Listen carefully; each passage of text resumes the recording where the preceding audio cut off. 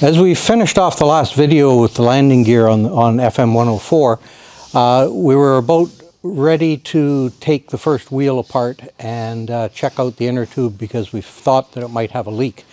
Now the wheels are a fairly simple assembly. It's split in the middle. There's two hubs, two sets of brakes, and an axle, and the hubs are held together with 5 bolts like this that are a fairly heavy-duty bolt to hold it together. The original people working on these, I'm sure, had a much better method of taking them apart than we did. We had to lay it on its side, and we managed to slide it underneath an old crash rescue fire truck we had here so that we could jack down on the tire to break the grip that the bead had on the hub. But we did manage to get it apart, and I have the parts laid out on the bench here. On the table in front of me we have the two hubs and the two brake brakes that came off the first wheel we took apart. So each one of these two pieces is half of the hub for the wheel, and each one has a brake drum attached, and then the brakes go into that brake drum. We tested the brake shoes here to make sure that they still work, and we can demonstrate that. As these are air brakes, all we need to do is apply a little bit of air pressure, and we were able to show that the shoes actually will expand out and retract as they're supposed to. So the brakes are still actually operational on this tire.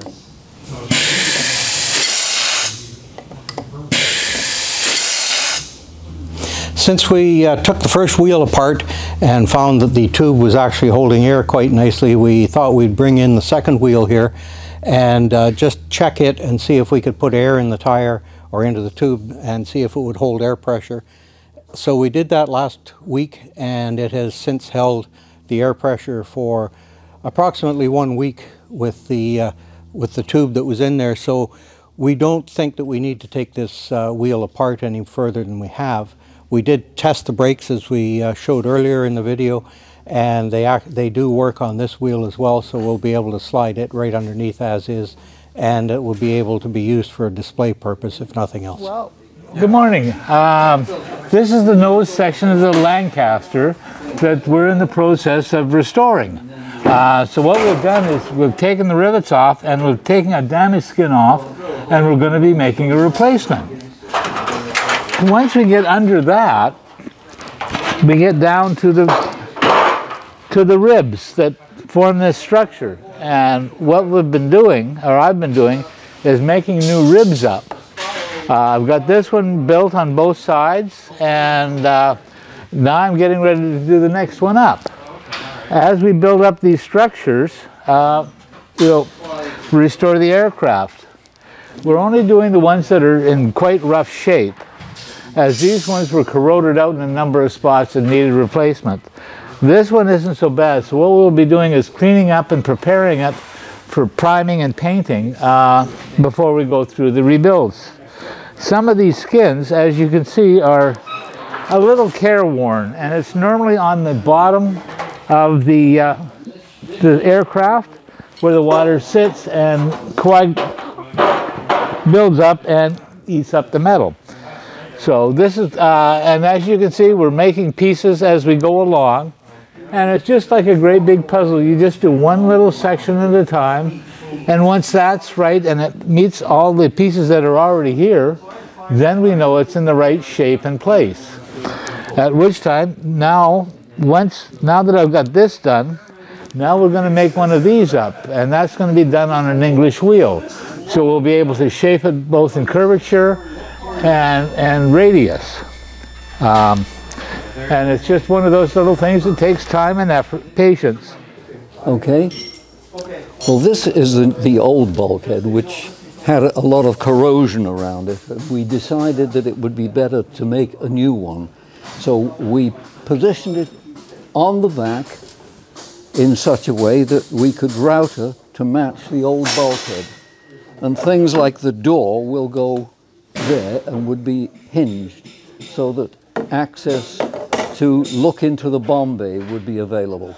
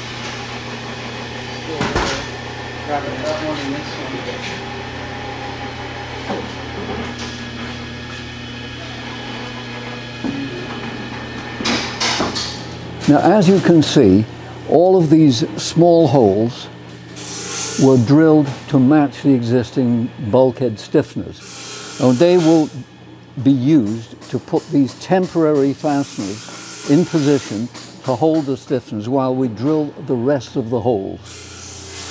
So we were able to router all of these holes to match the existing bulkhead. These are items which we have already cleaned and painted, and they would originally have been in this position on the old bulkhead, which is this one. But underneath we have the brand new one, which will now be match drilled with these items, this being an inspection door which will fit on here, and it was used to look into the bomb bay and see if any bombs were still left. All of these existing stiffeners which have been repaired are fastened with temporary fasteners called clecos. And they, as you can see, are very easily removed, but the existing remainder of the stiffeners have all been taken away to be sandblasted and then painted to suit the new bulkhead, which will also be painted. At this point, we've taken the first loop out of the frame, and now we're cleaning off the excess glue and plastic and scraping it and planing it and basically cleaning it up.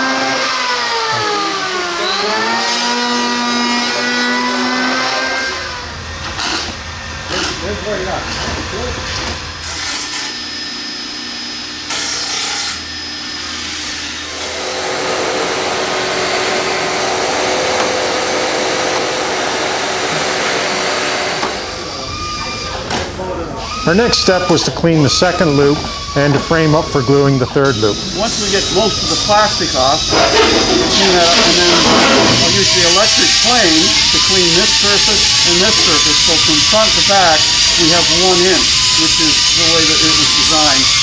Then we'll clean up and angle the outside and the inside.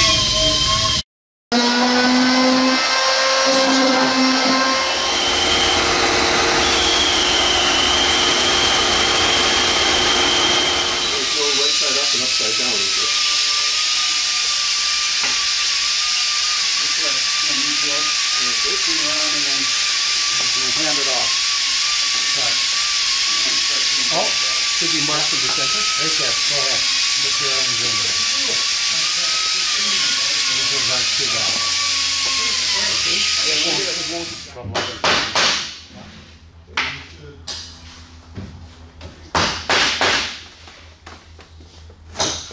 Yep. Oh yeah, there it is.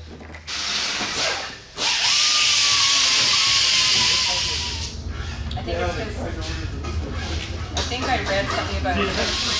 No, yeah, you do want to go progressively out.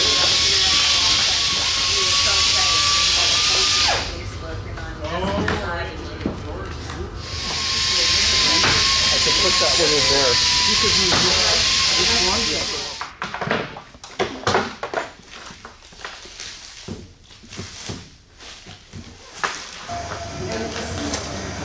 One creation we came up with was a set of outriggers for our automatic planer. This helps establish the levelness of the plane and the width, the desired width to which we want to plane down to.